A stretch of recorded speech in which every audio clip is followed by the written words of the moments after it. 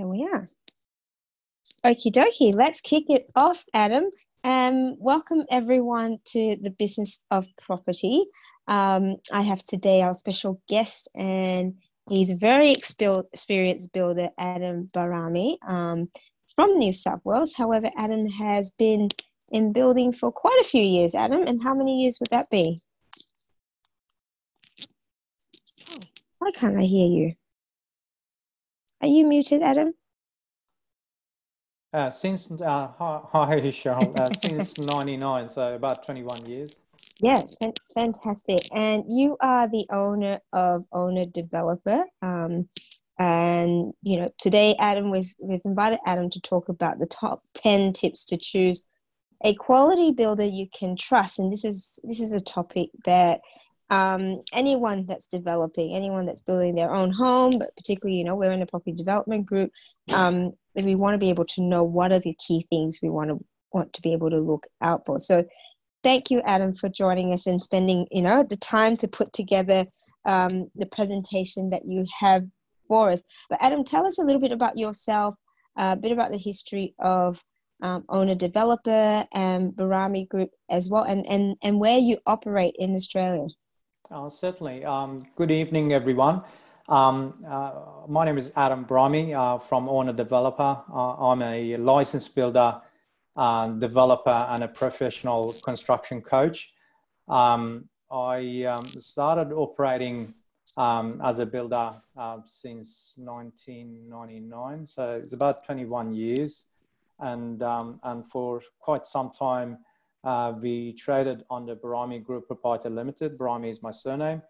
And then about a year and a half ago, through a couple of good mentors, we decided to rebrand, and so that's where the Owner Developer and two of our other brands developed. At Owner Developer, we provide property development services such as development briefing, site acquisition, feasibility, site analysis, construction management and coaching, and joint venture sort of partnering. I'm also a licensee builder of a company called Renault Co Australia, which is a Sydney-based design and build company, specializing in boutique custom-built home renovation and extension. My daughter Ida started this company last year, and it all came out of asking for promotion, actually. She look after. She's architectural designer. She look after architectural design and project admin and management side of it. For many years, I started as a insurance builder specialist. So for many years, I've been the preferred builder by major insurance companies, where our expert report and the scope has been utilized for home warranty, builder liability, and general building insurance claims. So I've got a bit of a sort of an insurance building background. That's excellent. And Ida is here today, and I think I've seen, a few of us have seen videos of her in the group, which is fantastic, because I believe Ida's only quite young. Ida's in her early 20s. She's 21, yes. And it's fantastic to see someone that's focused, obviously passionate about what she does. And you're not just sort of, you haven't just given her a promotion. You've given her a part of the business, which she has ownership of. So I know you're here. I want to say you've done extremely well. And I think, I'm sure Dad's very, very proud of you, following in his footsteps. Excellent. So thank you. I really like the topic here, and it's an opportune time because I've got two projects that we're looking for a builder for, and I'm sure, and constantly we have posts in the group that people are looking for good builders. So let's talk about what we need to look for to be able to identify what a good builder is, and particularly that word about being able to trust that builder as well. Yeah, absolutely. as I said, I've been building since '99, and that's about 21 years now. And for all those years, I've always had a fascination with the property industry, and it always stuck with me that why in such a humble money earning kind of a industry, the builders, developers, or real estate agents get bad names. After all, builders are a bunch of crooks, right? Well, not really. I guess let me. Is that an admission or there is a second slide here which I need to go to. I'll get there. Well, I guess according to the current affair and some dramatic programs on TV, we're all trying to con some poor old lady. Obviously, running a story on builders who are good on good terms with their clients. They do the right thing with their clients. They're not extorting on variation. It is not good enough for a high rating TV. But not every builder is doing the right thing, and this is bring me to my point that hiring a builder can certainly be a daunting and time-consuming experience. Who are they actually? Are they ripping me off? How can I be certain that this someone I can trust? Yeah. True. Yeah, and absolutely. Yeah. The thing about is this fixed price, fixed price contract? But am I going to be hit with a whole lot of variations that should have been there from the beginning, but for some reason the builders just said no, it wasn't in the original quote. Yeah, absolutely. You put much of your trust in someone who's quite literally hold your investment and dream in their hand. So it comes as no surprise that everything need to be considered in this process, and that you need to find the right one. Cheryl, not too long ago, I thought to myself, let me ask the public, let me run a survey on social media and ask everyone who actually is the ideal builder you can rely on. Yeah, what was the outcome? I have to say thank you to everyone, because the response was absolutely overwhelming. But I can't say I was surprised with what I was reading. The fact that it always comes down to trust, how to get hold of an honest builder in the first place, where they referred to by the trusted source, or did you pick them just out of a gum tree, or a selection was purely made based on price, I hate to say it, but honestly, or lack of it, is not restricted to building industry. But unfortunately, it really does get exposed that way. And as Mr. Buffett says, honestly is a very expensive gift. Don't expect it from cheap people. So thank you all for your time and input. Our team have developed an ebook based on your answers called Top 10 Tips to Choose a Quality Builder You Can Trust. And everyone here will get a copy of it as our gift. So Cheryl, let's get into it, shall we? Excellent. Sounds good to me. Awesome. All in your hands. Awesome. Here are the top 10 tips to choose a quality builder you can trust based on your answers. So the first tip I'm going to go through tonight is the reputation. I don't know about you, but I really do my research before even buying a new phone. I look at every possible thing before I spend a cent on it. I look at the battery life, how other people find it, what the storage size does it have, for instance. And I'm sure yourself and plenty of other people here do the same, yeah?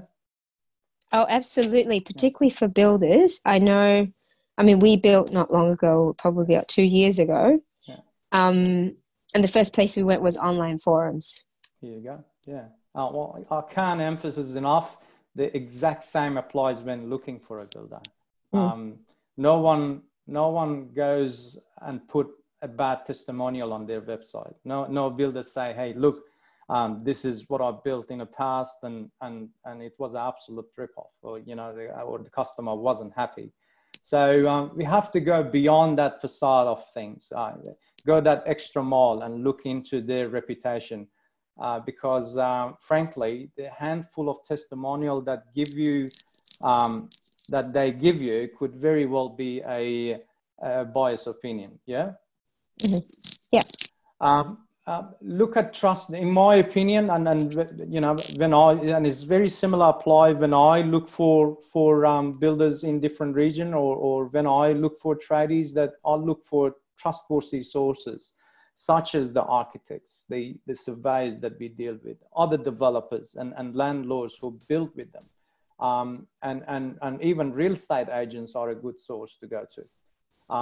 Word of mouth is the most genuine form of determining if the builder is reputable or not. I really have no issue letting any of my client to speak to a new client, to speak to an existing client, or even come and have a look at what we're building, and have a look, and deal with it in person. And we always welcome that. Any good builder, in my opinion, should also not have any issue, because obviously we believe that you as a homeowner or as a developer deserve that security. It's a big investment. Yeah, and just on that, social media is so rampant in looking for feedback about any sort of business now.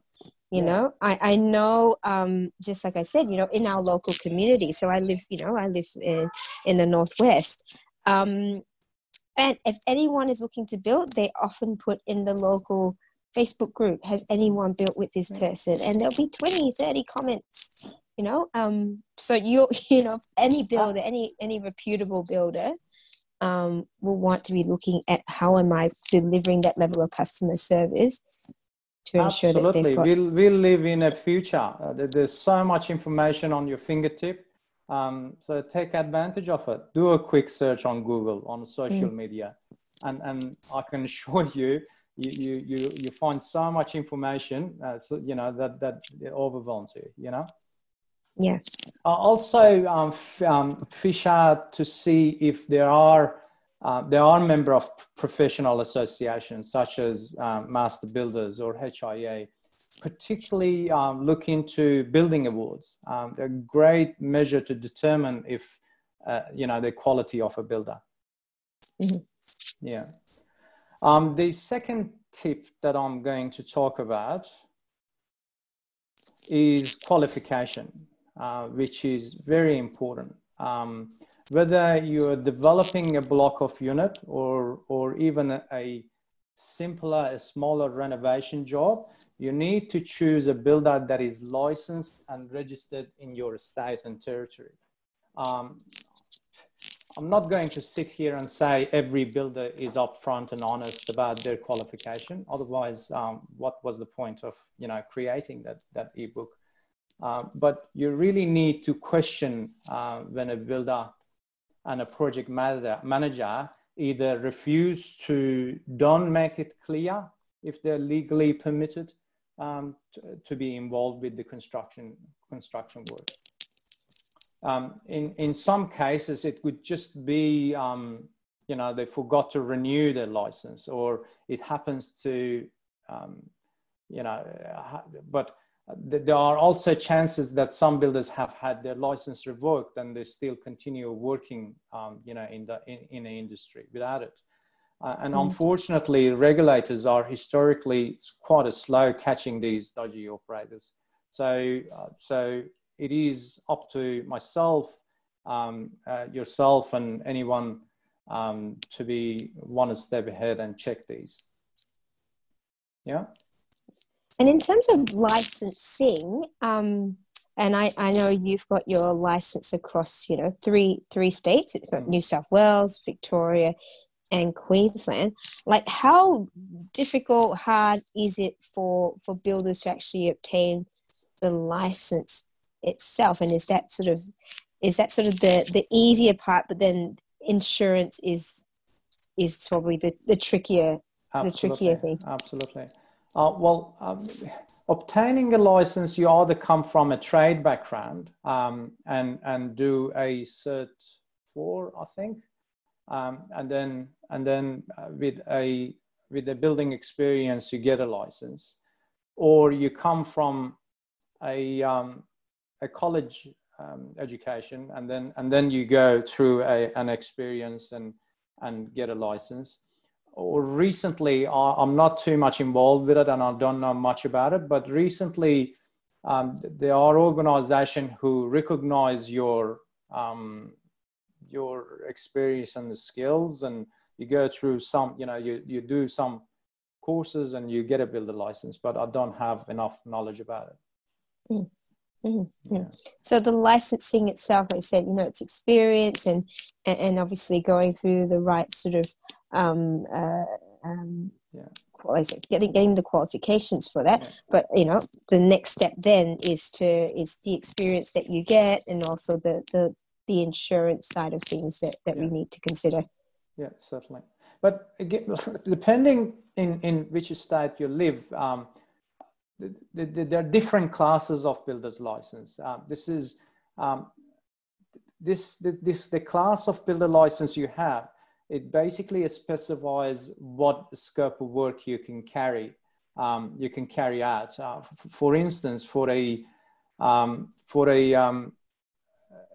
restricted class 1 builder cannot do, you know, an apartment building, or a bathroom renovation builder cannot do a class 1 builder. So you have to consider that when you're hiring a builder.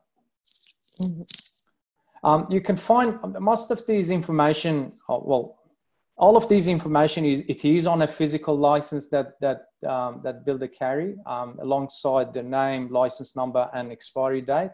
You can also search these online, and every state do have a website which you can actually pop onto Google and type in license check and find your state government website that show you all that details.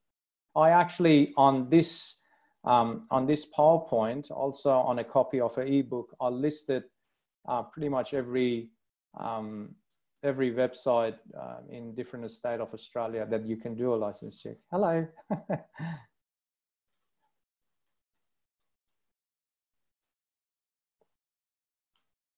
Second, please. Please go ahead, Adam. I apologize. Yeah. My little personal assistant's about to go to bed. Absolutely. Gorgeous personal assistant.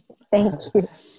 So the next tip I'm going to talk about is experience and capability. Now, it must sound funny to say to yourself, does this builder ever even know what's going on? And I'm sorry to say, it becomes less funny when you hire an ethic conversion builder to manage the construction of a block of unit. It really doesn't matter how great they say they are. It's simply they just aren't set up for that job. So question the skills of a builder before engaging them, as we all have our own speciality. Some builders come from trade background, as I said before, such as carpentry and bricklaying. So their strength is more towards the trade that have worked most of their life. Others come from project management background, and they may be good for organizing, or they may have very good skills in organizing the site and project administration, for instance, but they have no idea about the sort of individual trades and nitty gritty of it. The capabilities of a renovator to a home builder, to a project builder, volume builder, medium or high density builder, firad builder, commercial or industrial builder, and so on is so different that we would be here all night if I have to explain it. So when it comes to hiring a builder, make sure they are right for the job. I'm going to move on to the next tip, which is the financial capabilities. And Cheryl's is not here to, so imagine in this interview, so halfway through this interview live, I just run out of here. She is, she's back. Yeah. So Cheryl, you there? I can't hear you. Sorry, I was muted. That's much better. I'm back. Perfect. So you're back. Let's say halfway through this live, I just ran out of time. I'm actually talking about financial capability. I don't know if you heard before. Oh yes, yeah, I've been watching. Yeah. So so let's say halfway through this live, I just ran out of time. Packed myself and left. You turn your head to the side and you're like, okay, what the bloody hell was that, right? Mm-hmm. What happened? So now imagine this isn't a live, but it's your development project. Mm. And we were here having a conversation, but we weren't here having a conversation, but I'm actually building your project. Yeah. I'll come to you and say, Cheryl, I'm out of money. So what do we do now? So just on that, you know, and the statistic is scaringly high. You know, 1 in 5 builders go broke every year. That is one of the top concerns, and obviously it's one of the top ones that everyone has when they're building, particularly also with development sites, more so than anything else, because, you know, interest in, interest keeps going. And you've got to pay, you know, it can make or break, but basically it will break a project. Yeah, it happens so much, it's just ridiculous. And as a developer, you just don't want to be in a position that you know, shrug your shoulders and say, okay, so what do we do now? You know, you don't want to put yourself in that situation. Yeah, and so in that situation, I mean, how do builders go broke? Because, you know, for a lot of people, they're like, well, the bank's releasing funds at each stage. What's gone wrong? Look, realistically, again, from something that I gathered in the industry, fortunate or unfortunate, is a lot of builders come from trade backgrounds, so they don't have the financial capability, I guess, unless there is someone within a business, you know, working with them in terms of a cash flow and so on. The main problem I see, there is major progress payment involved with building a house or a development project. And unfortunately, a lot of the newbie builders, they just all of a sudden see 100, 200 grand deposited into their account, and they don't think, you know, 3 months ahead that, okay, this 300 grand, this 200 grand just deposited, you know, you need to service a, you know, B, C to Z, you know, so they go and buy a new use, or they go and buy a new boat, and all of a sudden it gets halfway through the project and they become short. So that's unfortunate. That's the reality of situation, unfortunately. And how do you find out then? And I know you've got some steps here. How do you ensure that, as best as you can, that, you know, your builder has a strong balance sheet? Well, when selecting a builder, run a proper due diligence. Yeah, go back to the step 1 that we just talked about. When talking to a previous client, talking to the clients that recommended, ask them about their financial position. Talk to the suppliers and account holders that they're dealing with. go back to the step 2 that we just talked about. Check online for licensing. These days, this information is so widely available. If someone, you know, had a dispute or had a court order against them, you can search them. You can search for suspensions. You know, you can search if someone liquidated before. You know, if I'll you know, if I'm hiring someone that got control or got control over my asset, my you know, most precious asset, I would actually run a credit check on them. You know, you want to get $20,000 loan to buy a car, they do a credit check on you. Why wouldn't you?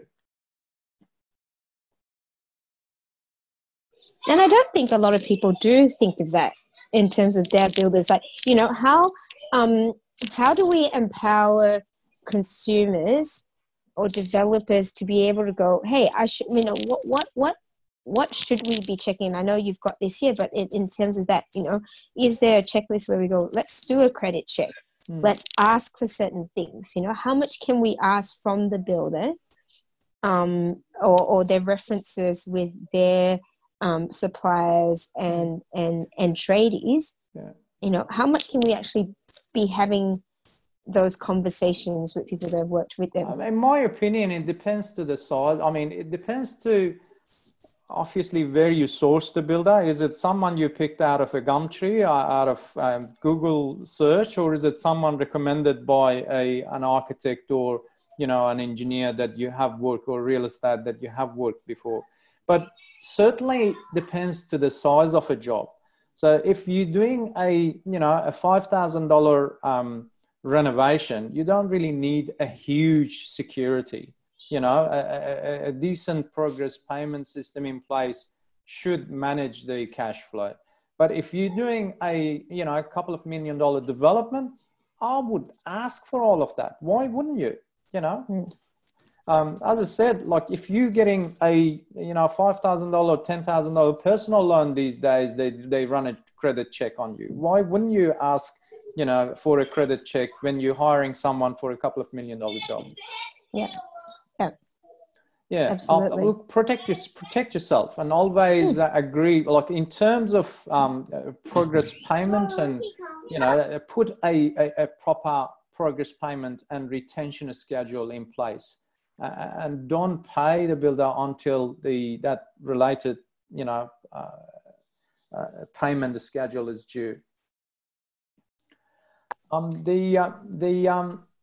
The next tip I'm going to talk about is insurances.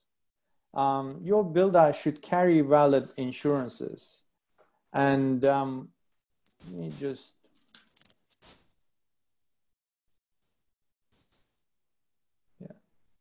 your builder should carry valid insurances. And there are 5 main ones that I'll discuss in a brief details.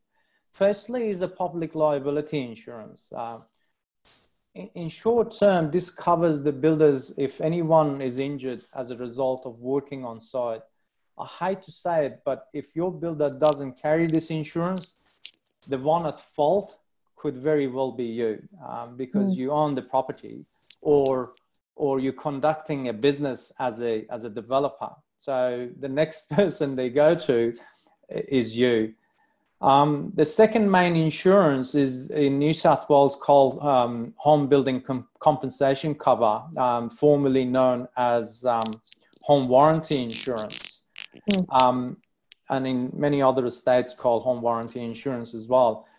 This insurance protects homeowner as a last resort if the builder cannot complete the work or fix defect, because they either become insolvent or had their license suspended, or they just disappeared from the face of earth, unfortunately.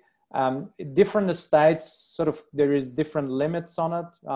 We were talking before that the regulations sort of changing in New South Wales, and hopefully for the benefit of consumers. The next the next insurance, critical insurance for the builders that you want to check is the contract work insurance. This is for the protection as much as for the builder, is also is protection for the homeowner or a developer, which covers the loss or damage of material that is work done on site in case of you know, fire, you know, it got stolen or it got you know, damaged in a way. And next insurance policy I'm going to talk about is workers' compensation insurance. You want to make sure that all employees are covered by their employer or by the builder for workers' compensations. This insurance covers employees who are injured on the building site. So if a builder is not insured, you could be liable to pay for the cost of that claim. In some circumstances, on the Workers' Compensation Act, these people could be regarded as your employee. So, for instance, a sole trader builder who does not operate under a trade or a company, they can get workers' compensation. So you want to make sure that you at least get a minimum policy insurance for your project in this case. So Adam, does that mean if you are the developer Mm-hmm. and you own a particular site, and for whatever reason your builder doesn't have workers' comp insurance, if a worker does get hurt on site, that responsibility then falls back on the developer? Yeah, absolutely. Yeah. Mm. Yeah. And if you're a homeowner, it comes to the home. If a builder doing a renovation at your home and they're a sole trader and they don't have a workers' comp insurance and something happened to them, insurance company can come to you that, you know, that they're not covered, basically. Mm-hmm. Yeah. And lastly, another insurance that is involved with a building or development project is professional indemnity insurance, which is not so much related to builders, but covers certifiers, architects, engineers, like building consultant kind of services, and claim against professional services they provide. So their service can include advice, design, certification, or contract administration, for instance. And you want to make sure from the homeowner, from a developer point of view, you want to make sure that those professionals hired by your builders do carry the indemnity insurance. Obviously, you protect your home, you protect your car. Some people even protect their, you know, to details. They protect their jewelries by insuring them. So, you know, you want to make sure that you protect yourself and your investment by making sure your builder, you know, is properly insured and their insurance are valid. Should I carry on, Cheryl, or should we sort of pause on either of these subjects and see if anyone got questions? No, please go ahead. If anyone does have questions, just feel free to pop it in the chat. But I know we're sort of halfway there, so it's good to, we've got sort of guests coming in throughout, so they'll be we're good to keep good proceeding. Certainly. The next tip that I would like to talk about is price and budget. So you want to make sure every cent counts, right? It could be like a building could be a couple of thousand, maybe hundreds of thousands. In some cases, I built $1 million house before. So people can spend that much on a project. So how do we make sure that you aren't being ripped off in this scenario? You know, how do we know that the price we are actually being charged is not a rip-off price? From my point of view, I think it's simple. You need to do your homework. As a developer or if you're building, this is an investment, so no shortcuts should be taken. You deserve to know every dollar that is being spent. So when you get that shiny tender package that entails all the work to be done, make sure you know what every point is. A good builder should provide you with one of those properly outlined kind of tender package. Mainly four kind of elements that is really important in a tender package that you wanna look for, and just briefly go through those points. So what in the world is actually going to be happen on my project? This is what your scope of work will be outlining.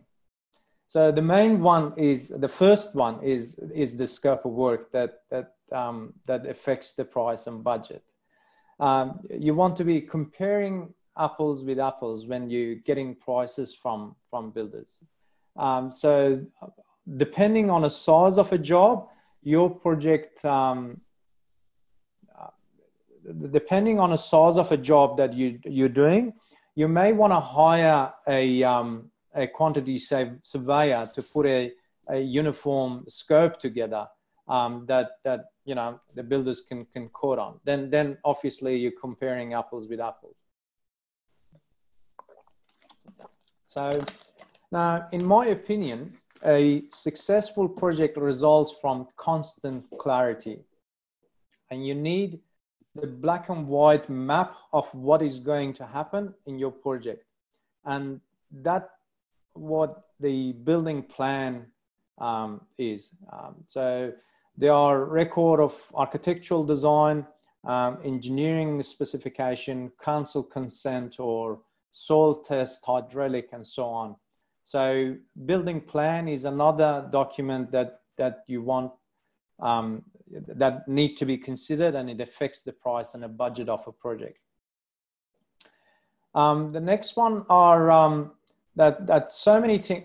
There are so many things that happen in a project, and a builder we don't wake up in the morning and say, okay, today I'm going to frame up. No, they are building the schedule. It doesn't happen that way. So your builder must highlight the time frame and dates for significant part of a project, which allow you to see what the job entails, how long you're going to prepare yourself for the project to last, and obviously organizing your finance. Yeah. So building a schedule is an important element which affect the price and budget of a project. And the last one, which is quite important, is a finishes schedule, which an itemized list of material, fittings, and fixtures that you want in your project. You know, from a sort of a low to high-end project, there is a massive difference in price. So this is one of the main elements that affects the price and budget of a project. And a good builder should give you a trade package that outline all of these in details. If you're getting a one-page quotation from a builder saying that, look, I'm going to build, you know, a $400,000 house for you, that's not good enough. That's not the builder you want to go with. These details are essential for you to make a decision. And just on that last bit, sorry, Adam, with the finishes schedule, so that's fixtures and fittings. Yeah. Is that something that should be expected that the builder provides you with that schedule, or is that something where the client should? I've got Ida doing all the design and doing all the interiors, so we do provide a schedule of finishes. Some builder do a provisional sum or a prime cost items, which is, you know, a budget given. So look, you know, we provide you with such appliances for this budget price. But you know, if a builder are, you know, are up to date with their books, and they you know, they are updated with the market and what's available, and we usually provide with every you know, a building appraisal that we offer to our clients. We do include a preliminary design, and we do include a finishes schedule that suits the, or you know, suits the customer lifestyle or selections. Excellent. Yeah. Given that tender package is, you know, that tender package is really important document. So give that a good read.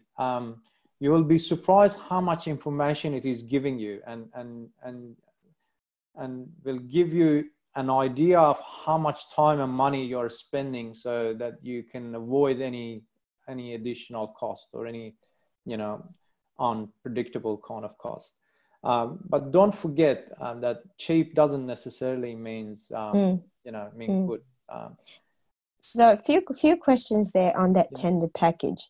For any developer and looking to tender out their work to builders, you know, what's a good number of builders that they should be getting these tender packages from? It depends how varied the price is. So if you're getting, I usually get price from three. In my case, I'm project managing a job, and we've got tradesmen involved. Yeah. So in a smaller scale, we always get three prices for individual trades.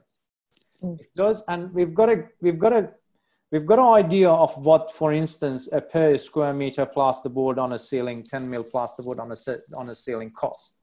And if these plasters come in all within 5% of each other, you can use that as a comparison. But if one come, you know, very low, and one, you know, is just a big different, then get more of them. It has to be done. Same goes with builders. I start with three. If the prices are, you know, within a small vicinity, a decision can be made. Just, you have to make sure that they quoting on the same scope. They're quoting based on the same schedule of finishes. They're quoting based on the same, you know, time frame to start and finish. You know, obviously, the longer the project takes, the more it costs the developer. So you want to reduce that as much as you can. Yeah, absolutely. And realistically, for you, on average, you know, and understanding, you know, most of your product is residential. How long does it take you to put together a tender package? Look, we've got, now we are lucky, or well, not so much lucky, but over years we developed a set documents that we don't really need to look far. So I know, you know, I know what's the document is already there. We just need to amend it to suit a particular project. Most reputable builders do have that, and it's not a huge effort to put a tender package together. But depending on the complexity of a project, some architectural projects which unusual sort of finishes involved, then you need to do a bit more research, and there's a lot, you know, a bit more involved. But in a standard house that we, you know, we built, for instance, in Brisbane, built for medium kind of range finishes, we usually put a tender package together within an hour. Yeah. Okay. Yeah. And anything sort of, if you're going to do a development that's outside of your usual, obviously it will take longer. So the more information, respect is both ways. So if you're expecting a builder to do an accurate price, you know, and competitive price on your project, the more information you provide, the more accurate you're going to get. And so, what sort of information are you talking about, at least? The actual, you know, construction architectural drawing, rather than a concept kind of architectural drawing.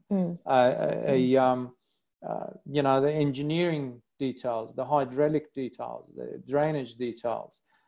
If you've got a bill of quantity, most builders will sit down and do a takeoff of a project. So that saves time. If I mentioned before that in some projects it makes sense to get a scope done by a quantity surveyor. Then, you know, the quantity is done and the scope is uniform, everyone pricing based on the same thing rather than guesstimating, you know, what goes into build.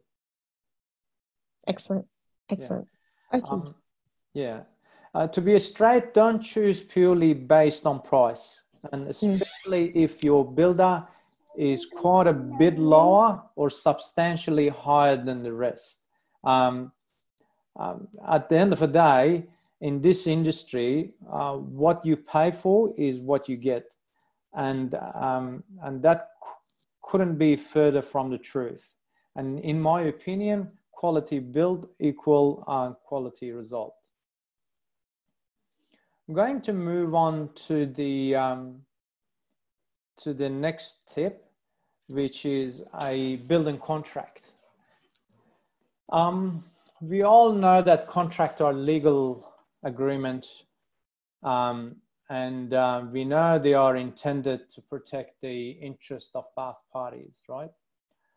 For us, they should have clear guideline on a range of potentially contentious issue in a project, and that's really important that we look at it, and it's really important that the builder you're hiring recommends the right contract for you. A few items that need to be in the building contract are a detailed scope of work, a time frame for when the work is to be completed, the total contract price, for instance, all the cost involved in a project. Does the contract included the private certification or the engineering and so on, or not? A time frame when the payments are due, the payment schedule we discussed before, and what happens if there are delays, what happens if there are variations or disputes. So you want to pick a contract that is suitable for your project. You won't just be signing your name away on anything that you don't 100% know. It's to protect your interest, right? So it's worth getting legal advice before signing a contract with your builder, as it must comply with some relevant regulations in different states. I'm always being asked that, you know, which contract is the best. Is a standard you know, HIA or MBA contract, or is it a lump sum or a cost plus is the right contract to use? I'm not, you know, I'm not a lawyer, but I just outline the difference that need to be considered when you choosing any of these contracts. It really depends on the type of a project and level of trust you've got on a builder. Have you worked with them before? You know, and what complexity the project involve.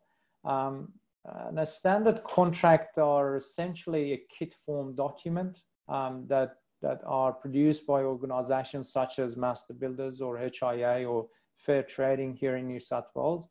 And that's just name a few of them. And then there is more common form of building contract, which is the fixed or lump sum. And this one is really used more widely. And if you are on a tight budget and you know and you want to know the final cost up front, this is the contract to be used. It's possible that there are you know, clauses for variation in this sort of contracts as well, where the cost of some items are not yet, you know, you don't know the cost of an item on those variations. So, but usually with this fixed lump sum contracts, there is a cap on it. So, you know, such as the the prime cost item, that you put a cap on, you know, a certain amount of allowance for a certain product. And lastly, there is a cost plus contract, which are more open-ended, with the builder putting their margin on top of a cost of a labor and material, with no real definitive limit of how much will be spent. I would only use this form of contract if you have leeway in your budget and you 100% trust your builder. Otherwise, don't use this contract. I would say that would be mainly for, you know, renovations of some sort where there's so many different variables. Absolutely. Some highly detailed architectural project is difficult to price as well. So, and usually a specialized builder do that sort of work anyway. So. And what sort of margin can you typically expect a builder to put on top of their costs? Depends the market. In this pandemic coronavirus market, until a month ago, you know, we have seen 10% and 8%, but market picked up again. So an average builder's margin is about 20%. I have seen people charging more, and I have seen people charging less, but 15 to 20% is reasonable for the amount of work they put in. Yeah. Yeah. Yeah. So consider which contract is chosen, and by who. Did you choose the contract, or the builder chosen the contract? And ask yourself, you know, the certain clause was struck out, were a special condition added. Did you get your contract checked by a specialist, a property lawyer at least, or a construction law specialist? I recommend. Just on that point about which contract was chosen and by whom, is it not generally expected that the builder is the one that prepares the contract? Yes, it is. And one of the main reasons this I think came up, because a lot of our developer friends have had that experience, that, you know, a right contract has been recommended or hasn't been recommended. But at the end of the day, we are builders, we are not lawyers. You know, it's important that the right contract used for a right job. I wouldn't use a standard fair trading contract for a $2 million development. You know, that may suit building a house, may suit a, you know, renovation, but it definitely doesn't suit a major development project. Yeah. Shall we move on? Yeah, please move on. Okay. The next tip I'm going to talk about is communication. So sometime I've had a conversation with a client, and I saw them nodding along and with not really idea of what I'm talking about. and then it clicks in my head that out of this conversation, maybe they only got 60% of it, and the rest of it was builder's jargon. So and it is a habit. It is just, you know, when you work in this industry, you know, we do abbreviate, you know, you know, 4B2s and you know, Sparkies and Chiffies and, you know, LVLs. And from a homeowner, from a developer point of view, you need to ask questions. You know, sometimes we come to a point of realization and start to communicate in this way, and that are easier to understand. But after all, not everyone are tradesmen understand these abbreviations. I'm sure there are people here in this live that had similar kind of experience. Cheryl, haven't you? Absolutely. And you know, it's at no fault of the builder, because this is what you live and breathe. And when you're speaking with trades and they know exactly what you're talking about. But and here's what what you're looking to do is to empower also consumers to ask the questions. And even if you might think that they are stupid questions, because there are no stupid questions, because at the end of the day, it might be a valid question, because you're spending a lot of money. Absolutely. Don't be afraid to ask question. If you didn't understand something, ask them to explain it. Don't know an item in your scope, go over it again. I didn't understand. What is LVL? What is what are you talking about? So a quality builder, in my opinion, will invest the time and sit with you and explain the items to terms that you understand, and will give you that extra mile to regularly update you regarding the forecast, progress, details of a project, and issues maybe concerning your project in future. Be sure you have complete clarity of what's going to happen and your building process, or what you're going to build. Can I just share sort of from personal experience as well, Adam? And I said we built about two years ago, and I have to give big kudos to my husband, because we even though we built with a project builder, there were obviously, there's always variation, right? Before we started building, we say, well, no, we're not the type of people that do a lot of variations. And about 50 variations later, they're like, oh, okay, maybe there's more than that. But I think the one thing that he did, and this is, and he's very, very detailed, is he made sure that each time there was a change that was made, and they come back with the quote, that it matched with exactly what the builder understood that was happening, and that we understood that was happening, and the cost or whatever, the sizing, the color, everything else, was that we were all on the same page. Yeah. And that clear communication is so important. But again, it's about empowering the consumer to be able to go through that process as well, because at the end of the day, no one's perfect, and human errors do happen. That you are across what are the changes that you've made in your variation prior to having a fixed price or whichever, and that that if it's a specific sort of door that you've requested, but then you've changed it for something else, that you go back and check. Of course, and then I mean, I'm aware that not every consumer is going to have that level of patience or detail or knowledge. In that particular situation, what would you think would be the best way or a solution for whether it's a homeowner or developer, to just make sure that everything is all teed up, everyone's crossed their T's and dotted their I's from the consumer point? Like, is there someone else that's able to go through with them and say, hey, we made this variation, just want to be able to sit down with you and go, all right, this variation's done, this is what we've changed it to, and ticked it off. What's the best process, and what's the sort of process that you take your clients through? Look, it's going to take you back to one of the earlier steps, that you want to make sure that the scope that given, one of the main element of avoiding variation is to get it right in the first place.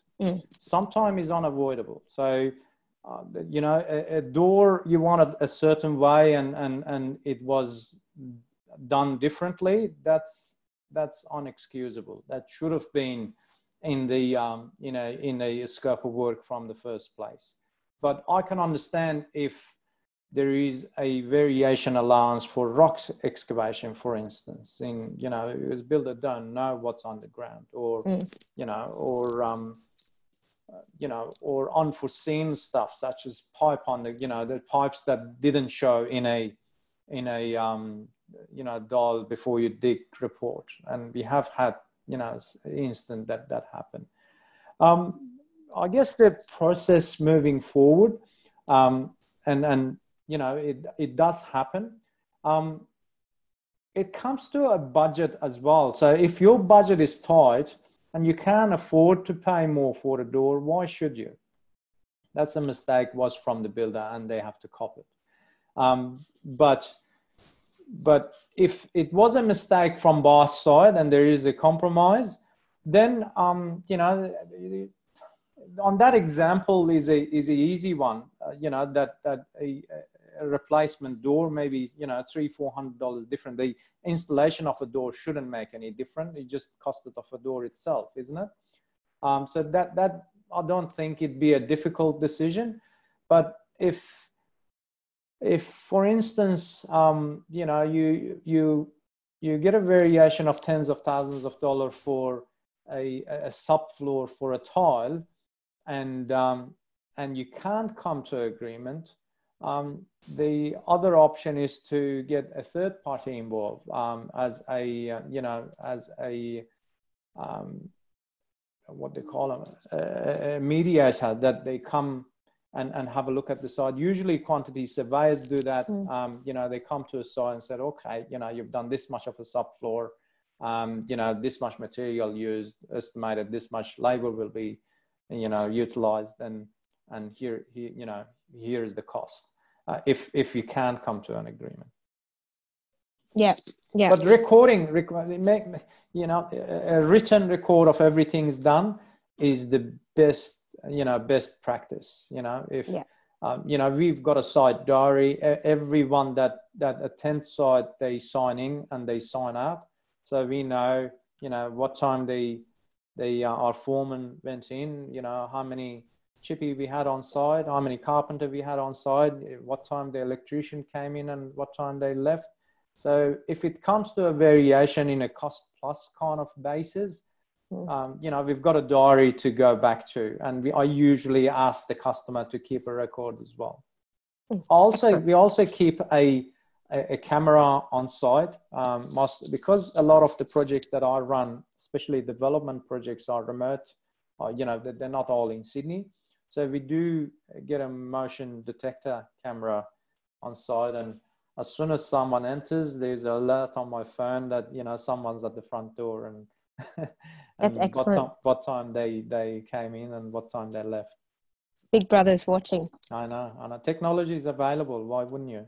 Yeah. I mean, we're just for one of our sites, we're getting a quote for a camera as well to be put on site, because, you know, it's great for the developer, great for the builder, and great for anyone else, you know, investors or all of that, to be aware and see the development come together as well. Absolutely. Yeah. Okie dokie. All right. We're on the home run. I know. Okay. So the next tip I'm going to talk about is the relationship. Your relationship with your builder should have direct communication. We just talked about direct communication. Acknowledgement of your needs, your goals, and complete clarity. It should be built on a base of mutual respect for one another. When I say, you know, respect the builder's time, and they give you back, you know, if you give them enough information that they can work with, they don't need to run around, they come back to you with the more accurate and more competitive kind of code. Respect each other's time, and that is something you can, usually from the first phone call, you can sense that, okay, you know, how this builder feel, you know, are they thorough with their time? Or, you know, usually I do sense that when I talk to a tradesman over the phone. Any builder can just go, yeah, all right, I've done those kind of project before, yeah, and the client was really happy, and they just ended there. But only a handful of builders will take the time to sit and ask questions, you know, guide you through every options that are available to you, addressing all your concern, and again, respecting your time, you know, you're putting time into it. So, yeah, and also that gut feeling, you know, don't underestimate it. My good old gut feeling has given me the right answer most of the time. You know, you sort of do get a gut feeling, you know, with even from the very beginning, you start building relationship with the builder, that, you know, who they are and where they stand. Is the personality wise, building project is quite a major investment, not only from a financial point of view, but from time point of view, and from emotional point of view. So you want to make sure that, you know, you are sort of compatible from a personality side as well. Excellent. Moving on to the next tip. Who is the team? So by the end of your research, you've built a relationship that we just talked about with your builder. You know who they are. You've agreed on a code. You trust them and have a good feeling about the choice you made. Yeah. Now, I've been doing this for 21 years, and I can assure you that for 21 years, I've not been the only tradesman or only guy on site with the hammer and nails getting things done. Yeah. So it's obvious that builder you engage isn't the one doing the work. Some do. You do have the tool belt builder, and they do some of the work, but you know, they do have a team behind them. All builders work with professional, with suppliers, with retailers and contractors who support them, their excellence, I guess. And I don't think I'm speaking for only myself when I say that. They've been most likely work alongside each other for years, developing a strong and lasting relationship. Knowing that there is a harmony on site assures that the work will progress smoothly. Don't you agree? Mm-hmm. Yeah. Mm-hmm. So go ahead and ask your builder about their team, how long they have worked together, and why is it that particular architect or that particular individual they have included in their business. And at the end of the day, who takes responsibility for their output? Who will be the site supervisor and their roles and responsibility? Site supervisor is the most important on a job site. How many jobs this job supervisor is running? Are they having, 35, 40 jobs on their book at the time? Do they spend 10 minutes, 15 minutes a day on each job site? Or they've got one or two jobs? Again, depending the complexity, some project builders do run, 30, 40 projects at the time. You also want to make it a condition in your contract. It's not just a question that I ask, but if a particular site foreman that you like, there is I've got a JV partner in Brisbane, which we've been building together for 16 years. And he wants a particular site foreman that we've got, that is the condition we've got. That particular site foreman goes from one build to another, and it's just for that JV partner that we work with. So you may want to, consider, put that as part of your contract. Yeah. Yeah. Fantastic. Yeah. So we've got to the end of it, I guess. We've come to the end of it. It's very, very comprehensive. And we've got a question here from Pia, who is asking, what would be a reasonable fee to pay to a builder for him to look at a detailed architectural design and give some feedback and an estimate of the build cost before lodging the DA? Yeah, so the project is 3 townhouses. The builder has asked 1,500. Is it okay for him to ask me pay it before he does the report, or should I pay after? Look, that preliminary, again, I can't talk on behalf of other builders. We offer a preliminary estimate if the design is already done.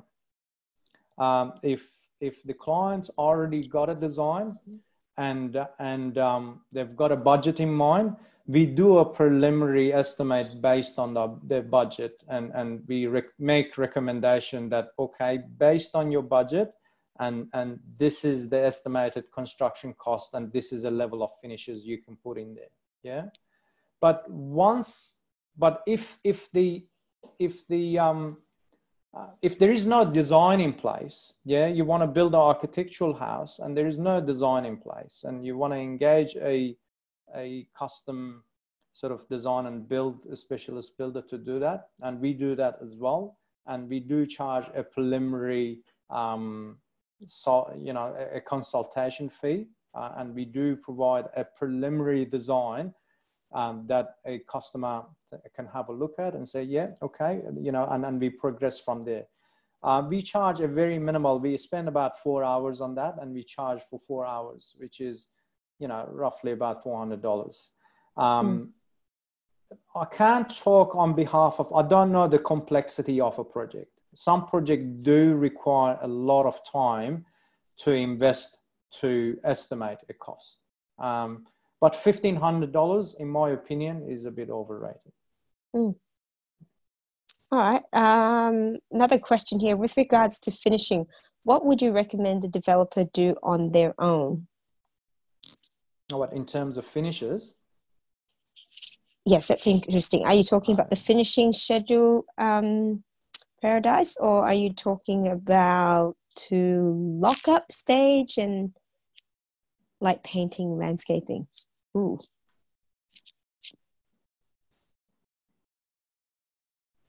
Yeah, but I'm trying to find these messages. Chat. So if you go to the right. Okay. With regards to finishing, what would you recommend a developer to do on their own? Look, what the developer or to do on their own, probably the best place to start, decide what level of finish you want to build. Obviously, development that you do in Mossman, Sydney, very different to development that you do in Kellyville, is very different to the development you do in Liverpool. So decide on a level of finishes you want to apply to your development, and it all comes to the end product, what sort of customers buy your product. And once you decide on that, online is the best place to start. Put a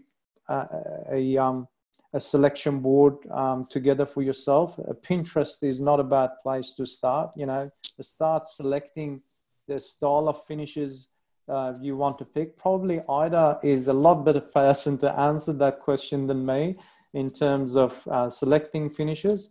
But yeah, if you want, I can get Ida to reply to Paradise. Can you do that, Ida? Cheryl, I'm here if you'd like me to respond. Yeah, please go ahead. So to answer that question, Paradise, I have most of my experience in doing residential finishes where it's more custom and tailored to them. But in a development situation, I would recommend doing as much research you can into the area. Look what current house trends are in, surrounding houses. What do people who buy there like the most? And then research around that. So what is easy to maintain, what colors they use, what contrasts nicely with the landscape of, your surrounding environment. And then that's really the research, like your basic research. And then you can look into specific finishes that are best suited. And it really also depends on your budget also. Ida, you sound a lot older than your age. And that's excellent, Adam. That's great. That's a great response there. Yeah, but if Paradise does want to speak to you about that as well, please put your details in the chat also. Oh yeah, absolutely. I'll leave my email there for them. Sure. So Felicia's asking, if the builder hasn't done the proper or good work and avoids to fix a few things, can we report them and complain to certain organizations? If so, which one? So this comes to warranty and fair trading. Absolutely. And that's why it's really important to make sure your license is, your builder is licensed in the state and territory they're building. If they are licensed builder, I've seen a lot of project managers they in the construction industry that they don't call them builders, they call them project managers, and they're not licensed to do so legally. So if they're licensed, you can make complaint to the relevant licensing authority. In New South Wales, be Fair Trading. In Queensland, be QVSA. And there is a process involved to make a complaint. If the builder don't respond to it, usually result in cancelling their license or putting a claim against their home warranty insurance. So yes. Awesome. And unless anyone else has any other questions, can you please add the link to the ebook to the chat as well, please, Adam? Certainly, I will try. And I'll also will get it off you on Facebook Messenger as well, because then I can add it to the video description when we put it up on the group tomorrow.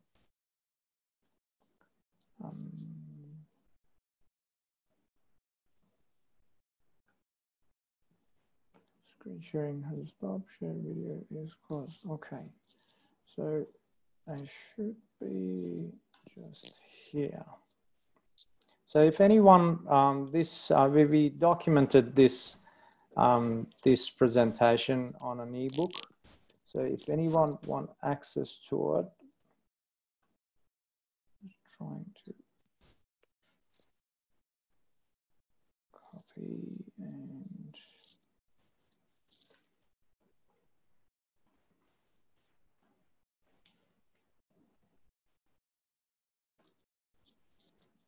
Excellent. is that it?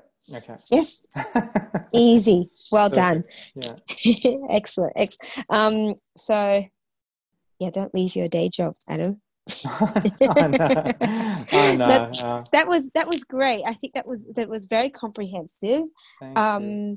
And I think it's a good reference there for people who are looking to do particularly if they're doing their first few developments there, to go through and create a little bit of a checklist for yourself as to, all right, well, I'm going to be talking to 3 builders, going to have a similar sort of conversation there. What do I need to make sure that I'm doing? And Sean, last question here for you, Adam. Is there any bit of advice that you would add to the 10 things? Look, bit of advice. Look, the builders are in my opinion, from not only being a builder, but I'm a developer as well. The builders are the most important piece of puzzle in your building project. And realistically, we take a good 50% of the risk of the project, So the aim should be to hire the best in a game based on your project. You want to hire, if you're building a house, obviously you want to, a custom design house, you want to find the best custom design house in the game. So, so at the end of the day, look for the best in the industry, do your research, do this step-by-step, 10-step. Again, these steps or these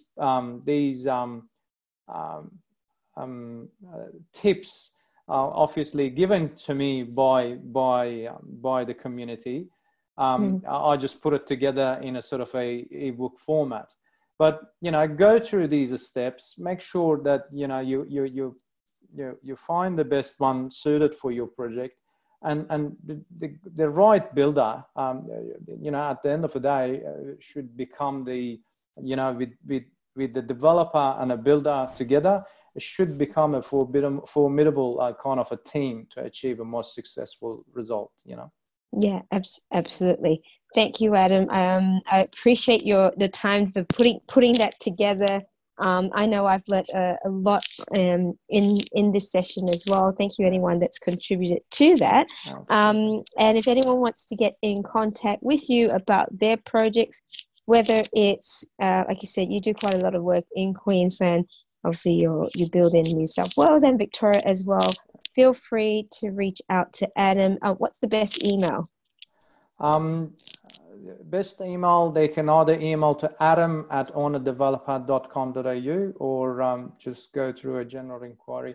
If they email directly to myself, they get a quicker response. So yeah, adam@ownerdeveloper.com.au. I'm going to type it in a...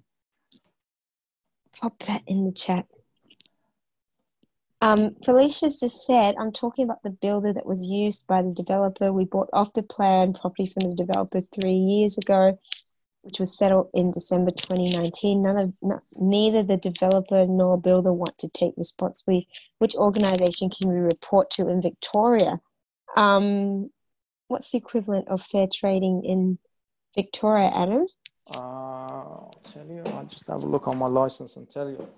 Just give me 1 second.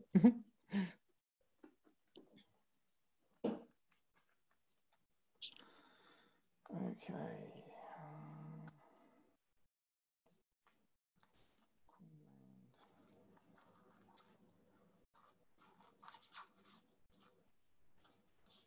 There's a licensing board in Victoria as well. I can't remember the organization's name, unfortunately.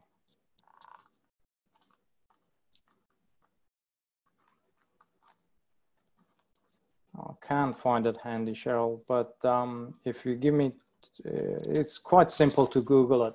There's very similar to QBSA and fair trading in Victoria, which they obviously they know the builder's license details. Yeah, they can make a complaint to. Let me just do a quick search. Actually, it was in my presentation, so. Yeah, I saw that.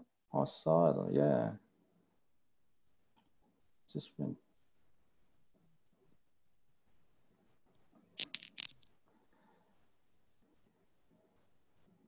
So the organization called Victorian Building Authority, and the website is www. I'll put it on a message box. Yeah, go ahead there. And it's settled fairly recently, and I'm assuming also you've got final occupancy as well.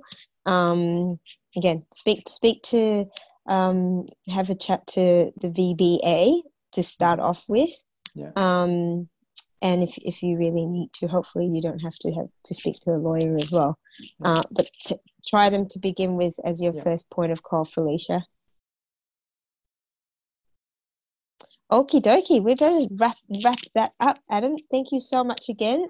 Really appreciate your time. Thank you, everyone, for being so patient with me. I'm a builder. I'm not a presenter. So no, I think you did wonderfully. There was I don't think there was really much sort of builder's jargon in there at all. It was very clear.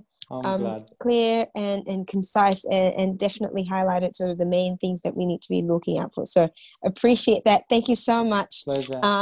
Thanks for Ida for being here as well. And we'll see everyone soon. Keep safe, everyone from Melbourne. Keep safe. Wash your hands. Toe taps and elbow taps. Be safe, everyone. Absolutely. Good night. Good night. Take care. Bye-bye.